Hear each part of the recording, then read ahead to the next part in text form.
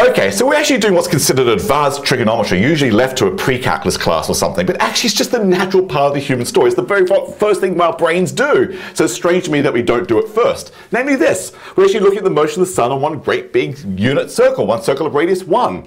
You'll hear the phrase unit circle, but it's nothing scary, it's just the circle of the simplest radius possible. 1, what we've been doing? One great big astronomical unit. And trigonometry is just all it's asking was the height of the sun and the openness of the sun at different angles of elevation in that picture. Done. And we've been doing it. But then people might say, well, you actually start writing down some official identities, some circleometry identities. For example, we do know right away that sine of an angle plus an extra 360 degrees would have to be, what would it have to be? I have to think about it. If my sun is at an angle x plus an extra 360 degrees, where would my sun be? Oh, the same location. What would be the height be? It would be the same as it was before. It'd be sine of x. There's a trig identity. Done. Cosine of x plus 360 degrees. Okay, sun is at an angle x plus an extra 360 degrees. Where's my sun? Well, same as it was at angle x. So the cosine must be the same. The overness here is the same as the overness there. There's another trig identity. In fact, most of these trig identities are just going to be like, just look at the picture and say, well, yeah, I get it. Of course, it's just kind of obvious. You know, of course, I'm being a little bit flippant because some of them can be tricky. For example, what's sine of x plus 180 degrees?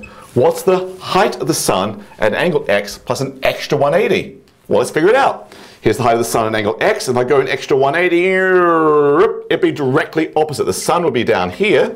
And I guess by symmetry I can see, oh, I have some height there. I have exactly the same height, but in the opposite direction. It'll be the opposite of the height I just had before. There's a trig identity. Great. Here's another one. Let's try this one. What about cosine of negative x?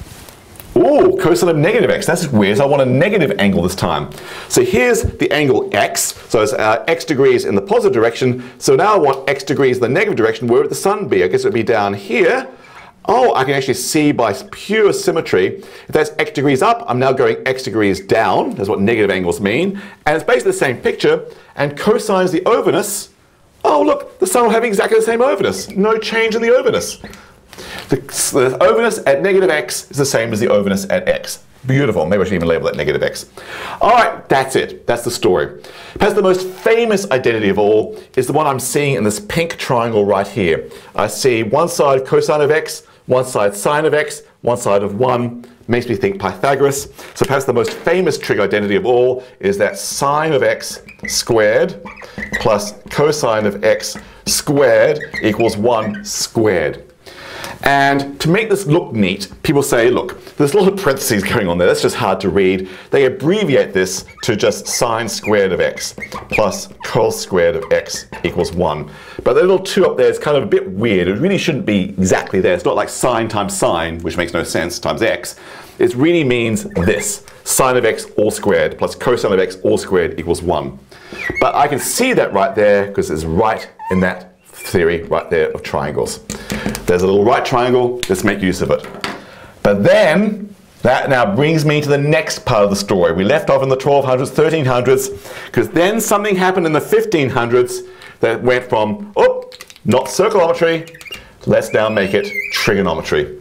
So now I'm going to go to the story of trigonometry, how people first see it, and I'll explain why that happened. Exciting stuff.